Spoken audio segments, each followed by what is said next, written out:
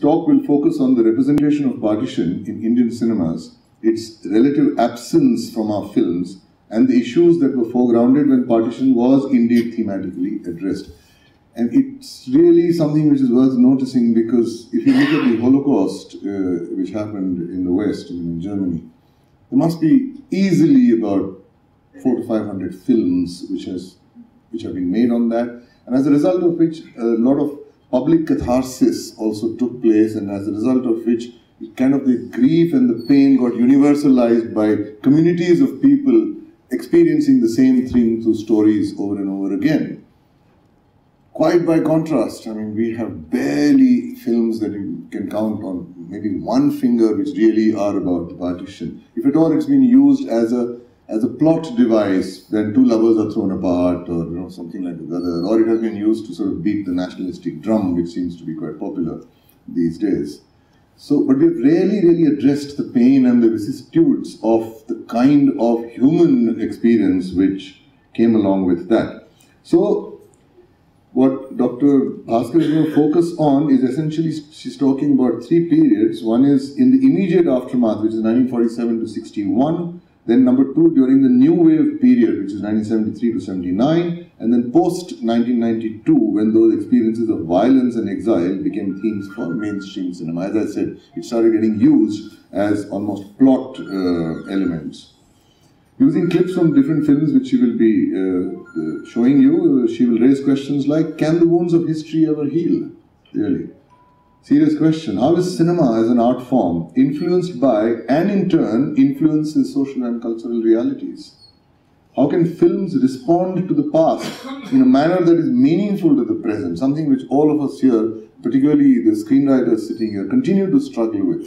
That can we have it reflected in the current context and make it meaningful, even though we are actually referring to the past? Can films that portray the horrors of history perform a function of public mourning and give voice to desires for reconciliation and healing?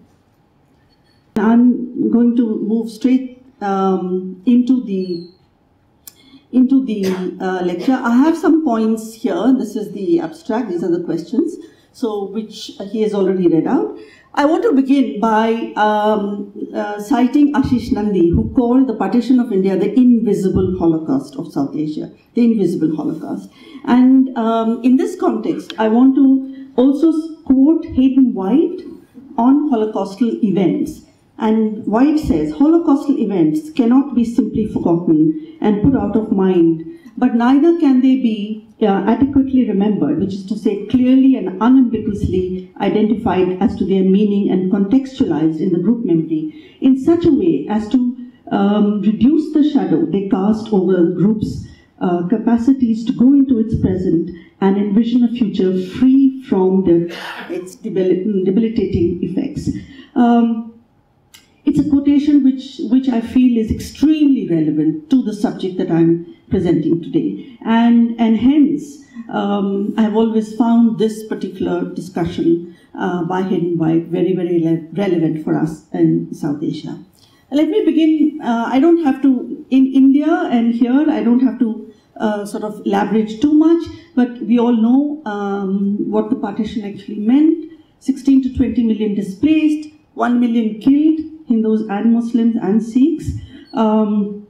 Unofficial estimates are at 3 million, 1 million women raped and abducted, and that is the point that I'm coming to, and that's the point of the lecture here, which is that while historians and political theorists have worked on the national movement, the transfer of power, the formation of two nation states, and in that sense the partition of India, there has been a relative silence, there was for a long time, a relative silence about the human dimension of the partition experience and in the public domain. And there were some reasons for this, and these reasons were, I don't know if you can see is it visible? Yes. Yes? Okay. The reasons for the silence was that this was a sort of a traumatic experience, a sort of collective psychic numbing, which prevented people from really being able to comprehend the entirety of what collectives and groups and communities had actually gone through. So, hence, a certain repression of the memories associated with an incomprehensible event led to the difficulty of actually being able to talk about it publicly. This happened in the context of families, communities. Work on the partition that came out later cites families that had not spoken about what they had gone through, even between husband and wife, even when in families both the husband and wife had come from partition history, they had never talked about it, and of course not to their children, and so on. The other reason for the silence was emotions of guilt and shame, and these were related to the violence, to the killing, having gone through experiences that drove human beings to forms of behavior that they could never really accept as their own behavior. Because that behavior, and the only way in which it could be accepted was that these were forms of insanity and madness. That really there was a certain collective madness that led people to behave in this way. Otherwise, how do you explain that neighbors who had lived for, years together would suddenly turn on each other? The other reason for the silence was that notions of honor and family honor were seen to have been compromised by the partition experience. And the other reason was that the two newly formed nation states, India and Pakistan, set about the task of nation building and assumed that they could do this by repressing the memories of violence, dislocation and exile, dishonor and guilt that the people had experienced. So a very conscious attempt to turn away from the horrors of history, from the horrors of the partition. Who addressed this? Of course, artists, painters, writers, poets, they did write about the partition. We have novels, we have lots of poetry, we have lots of short stories, more than novels, we have a lot of short stories about the partition. And Manto Faiz, Intizar Hussain, Kushwant Singh, so many others. There are so many names of people, of writers, artists who addressed this constitutive experience of the times. Constitutive in the sense that it actually formed the two nation states, and not enough importance was given to the constitutive nature of the partition at that time. In cinema, in films, and the title has Indian cinemas, but actually most of the examples that I'll be talking about will be Bombay cinema. I will speak briefly about Bengali cinema and mention one Punjabi film and 2 or 3 South Indian films. So, largely Bombay cinema. In the films that were made immediately in the aftermath of the partition, there were a few examples of films, and I'll talk about them, that responded directly to its experiences, but largely it was obliqueness and indirectness that were the modes of representing the existential experiences of those who were dispossessed and dislocated by this historically traumatic experience. For instance, let me give an example of Avara. Avara, Raj Kapoor's Avara 1951, has nothing to do with the partition, right? But the abduction of Leela Chitnis, who's Raj Kapoor's mother in the film, that abduction in 1951 and the suspicion of her husband that the child she bore is not his own child would have resonated, you can imagine, in 1951 to the experiences of women who were abducted and who then gave birth to children and were not accepted by their own families. So the theme must have resonated in the film, which was actually not about the partition. So there were ways in which in the films of the time actually responded obliquely to this experience.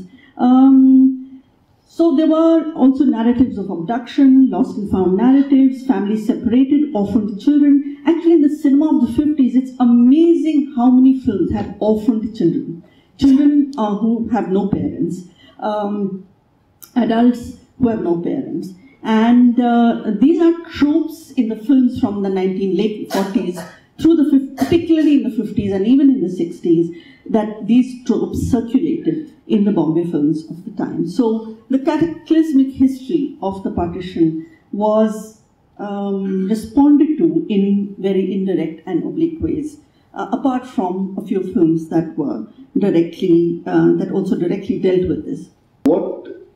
your understanding of what I call the blind spot that popular cinema, particularly, I mean mainstream, what you call Bombay cinema, has had towards the issues of partition? Why is it that huge films in the West with big directors, big production banners and big stars, I mean really top stars, you know, they played those roles, whether they were in concentration camps or, you know, Holocaust related things. Why is there this blind spot here?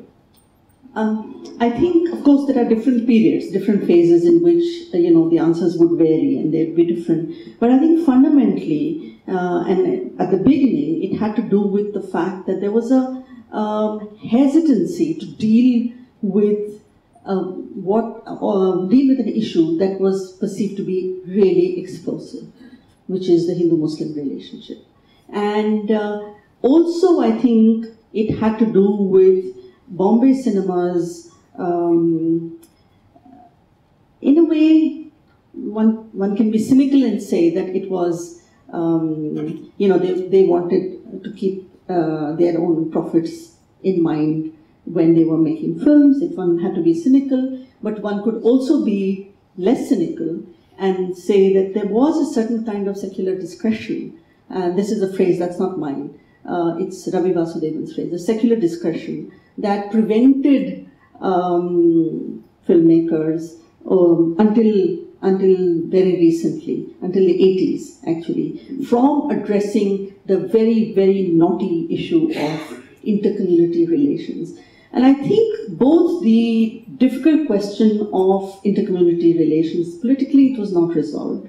It has not been resolved even today. It was not resolved after partition. And so the history here, it's a little different with the Holocaust, but the history here is different, and because it is still so contentious, and because we haven't worked through those memories and actually been able to understand what led to the partition and why human beings behaved in the way in which, we haven't mourned enough, we haven't done penance, I think, for what happened in the past, and we have also, I think, allowed the memories of that violence, because they were repressed, those memories to be mobilized and appropriated for political agendas in the 80s. And hence I think the questions are very difficult.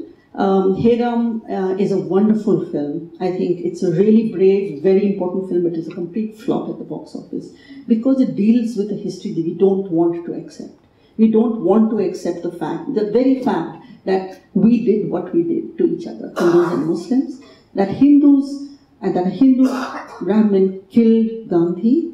The role of, we don't want to accept it. Even today, we don't want to accept it. Politically, the fallout of that today is before us to see. So I think the reason is that it's too difficult, too messy, too much at stake for filmmakers to take. I remember having two conversations, public conversations with Kamal Hassan, and the first one was on Heram, and he was so disappointed is not the word. I mean, he was so devastated by the response to Heram, and he, you know, sort of talked about why he'd never make a film like that anymore, because there's, you know, financially, economically, in every sense, it's a project that you know, ruined him in many ways. And but it's very close, and he returns to Heram again and again. If you actually have a long conversation with him, he returns to Heram again and again, and it is a very important film. So I think that is the reason. So I think as a country we are different. Look at Germany today. I mean, look at what Germany has. If you look at the history of German cinema, new German cinema from the 70s onwards, they went all out to address some of these issues. So the Holocaust films are not made necessarily only in Germany. They were made in America. They were made by Jewish filmmakers. And you're right, and there was a whole sort of catharsis that's continuing. And these films have come out from Hungary and from Czechoslovakia and Poland and all of the European countries affected by it. But I think Germany's role has been very important in acknowledging what has happened and confronting it and museumizing it and you know, Have we done that? We haven't. We haven't done it. Which is what the, Bhisham Sani's opening, if you remember the super text which comes on Tamas, it says those who forget history are condemned to repeat it and aren't repeating it. And we are repeating it. We don't need an external partition, we have internal partition.